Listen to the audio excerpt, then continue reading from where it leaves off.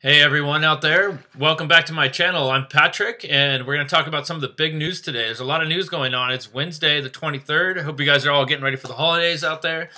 So some of the big news that's going on today, guys, is we've seen Ripple, XRP, the SEC is doing a big suit against them right now, and there's a lot of people thinking that this might be the end of Ripple.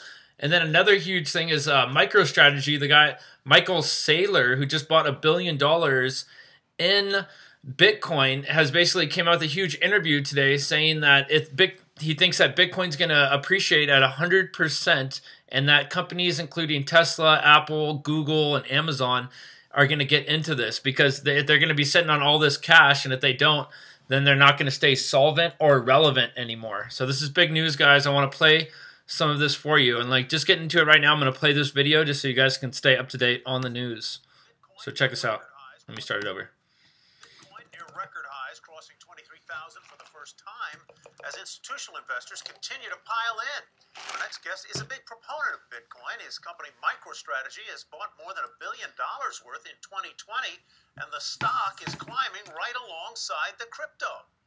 Both up about 125% over the past 3 months. He even tried to convince Elon Musk to convert Tesla's balance sheet. He just did like an Elon Musk too, yeah. He just talked to him on Twitter. Musk would be doing shareholders a favor. Joining us now to discuss MicroStrategy and its strategy. This guy's huge, guys. Michael Saylor. Michael Saylor. Mr. Saylor, welcome. Good to have you with us. Happy to be here. He bought $1 billion. He has $1 billion in Bitcoin. Such an interesting cat. You had an exchange with him, and he about Bitcoin, and he said you said yes. I purchased over 1.3 billion in Bitcoin in the past months, and be happy to share my playbook with you offline. Has he followed up? You know, I can't speak about my conversations with him, but what I can say is that Tesla, Apple, and Google all have the same problem. They're sitting on huge piles of cash, and they're dissipating shareholder wealth at a rate of 15 to 20% a year times that cash. They need to turn that from a liability into an asset, and the best way to do it is convert it into Bitcoin, because Bitcoin's going up more than 100% a year. Cash is debasing at 15% a year.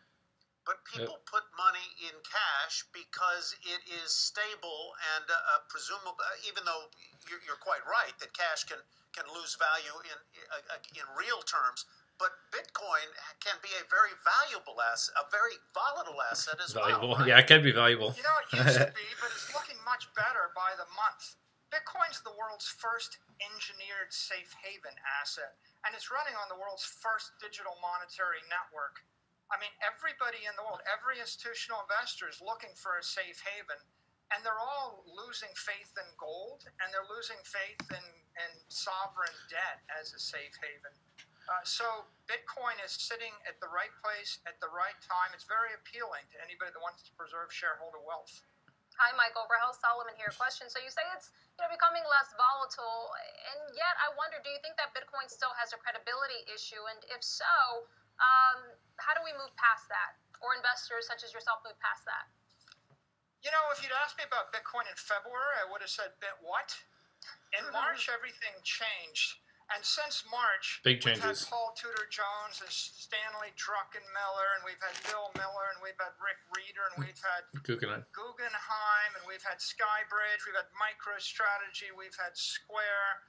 We've got an avalanche of billion-dollar entities coming into this space, and they're not here to speculate on leverage with an uncorrelated asset. They're here because they want the world's best safe haven investment-grade treasury reserve asset. So as the institutions buy Bitcoin, its volatility changes, and the characteristics of the asset class are maturing. I just want to come back and poke a little bit at the safe haven thought there, because it's not very long ago that this was an asset that went up to $20,000 and then it was back down at $3,000. And if you were looking for it to be a store of value, that would be a store of unvalue. I mean, so you make the argument now that because a lot of people are coming into it, the dynamics of the marketplace have changed, that it's not going to be prone to those kinds of dramatic sell-offs. Am I understanding you correctly? Look, it's totally different investors. It's institutions, major corporations. There's no leverage. The use case is different. The use case is to buy a treasury reserve asset and hold it for a decade. Hold it for a long time. Mutual life insurance company is buying it. Why? You want a long duration asset. Bitcoin is engineered synthetic pharmaceutical grade gold. It's all of the benefits of gold, but you can't make any more of it. It's got none of the hangover of gold. And so it's appealing to people that want to store their money away for many, many, many years. There's nothing better. How much money, if you mind me asking, I hate to ask rude questions. My mother told me it's not polite to ask people how much they've made. But how much have you made in Bitcoin this year as it's risen and risen and risen? North of $500 million. That's more than I make. So let me ask you another. I'd buy an island. Question: do you worry at all that MicroStrategy becomes somehow known as a Bitcoin play, as opposed to a play that really revolves around your business intelligence operations and what you do, business analytics and so forth? Do you? This is the important part right here, guys. To pay attention. That has been so good to you as you move more and more of your balance sheet into Bitcoin. You know, when companies started plugging into the internet, I don't think they worried that they would become just internet companies. I'm not worried about being the Bitcoin company. I think that the best strategy for enhancing shareholder value is to plug into the world's best first monetary network, and that's Bitcoin. You see Square doing it. You see PayPal do it. We've done it. If Bitcoin continues to appreciate at 100% plus a year, and there's no reason to think it won't, as long as 100 plus central banks keep printing money, and as long as the technical dynamics continue. And the stimulus if it keeps appreciating at that rate, then Apple, Amazon, Google, and Facebook are all going to have to plug their products into it.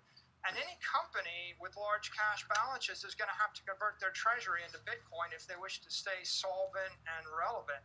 So we just view ourselves as being early pioneers in this space. Otherwise, I think it's utterly rational, and other people are following. Fascinating. Michael, before we let you go, we do want to ask you one final question. We do know that at least one firm is investigating your company for... All right, so they're saying basically that it's entirely rational, and the early pioneers coming in to Bitcoin and doing this. They're saying that everyone's going to follow suit so they don't lose their huge cash reserves. That's pretty big news, guys, if you look right there. We also have, you know, with that 100% appreciation, here's an article that just came out saying that Bitcoin dominance hits one-year peak amid XRP sell-off as 24K briefly returns.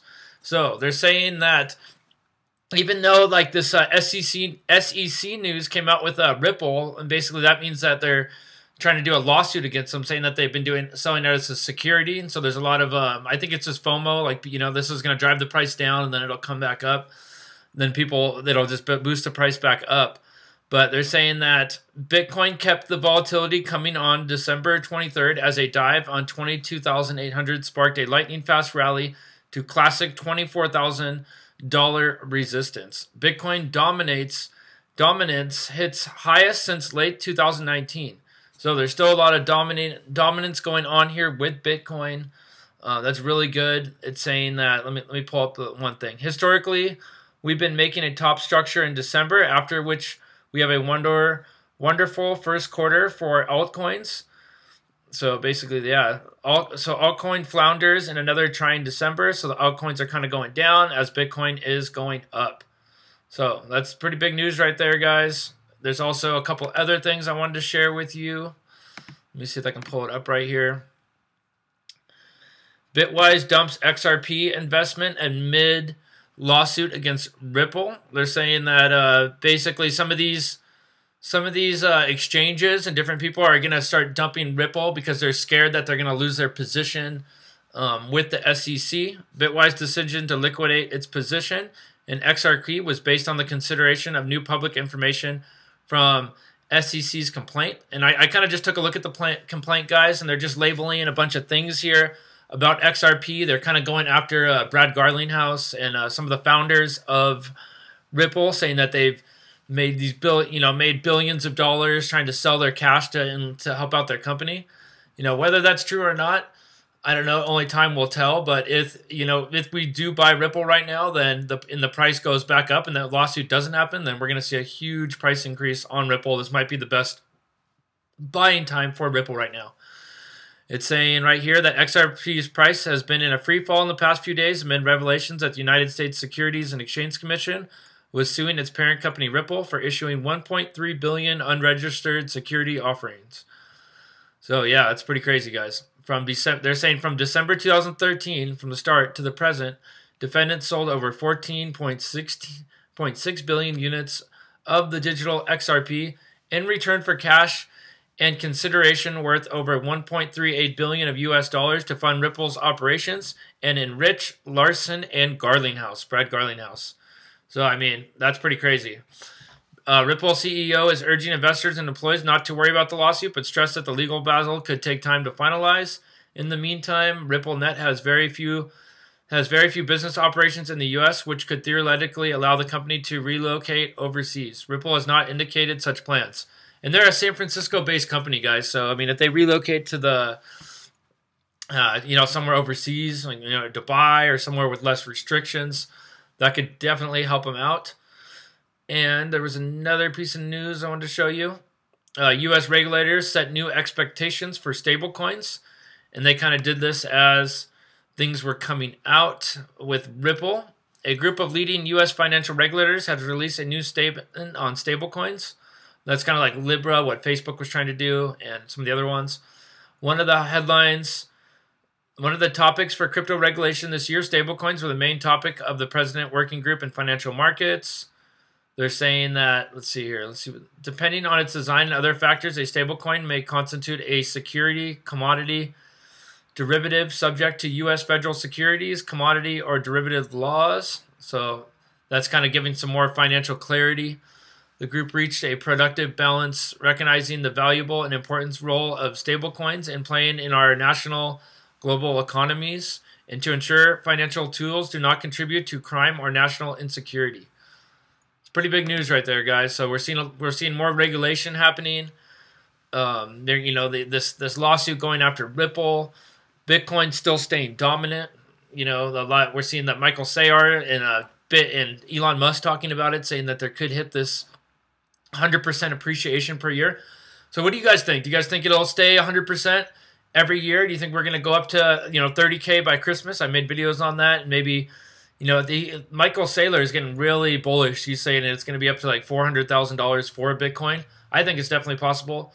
$400,000 Bitcoin, while these other coins like XRP go through lawsuits for their security. It's because they have like that parent company Ripple, But the thing about Bitcoin is, guys, it's like there's only a certain number of Bitcoin that it's making all these people come in there. They're seeing all the benefits that gold wasn't giving them. So that all these investors and mutual funds and insurance companies are now looking for long-term holds in Bitcoin where they can make so much money. Even with the price volatility, Michael Saylor is saying that Bitcoin is going to stay at this mark, and we're now seeing a lot more like stability in Bitcoin because of all these investors coming in and the depreciating dollar.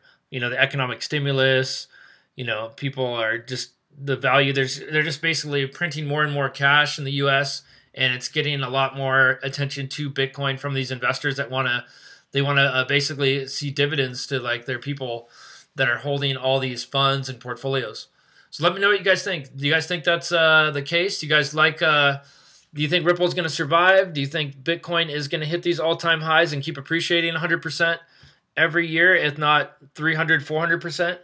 We could see like $150,000 Bitcoin, $200,000 Bitcoin. Let me know in the comments. Thanks. I appreciate you guys watching.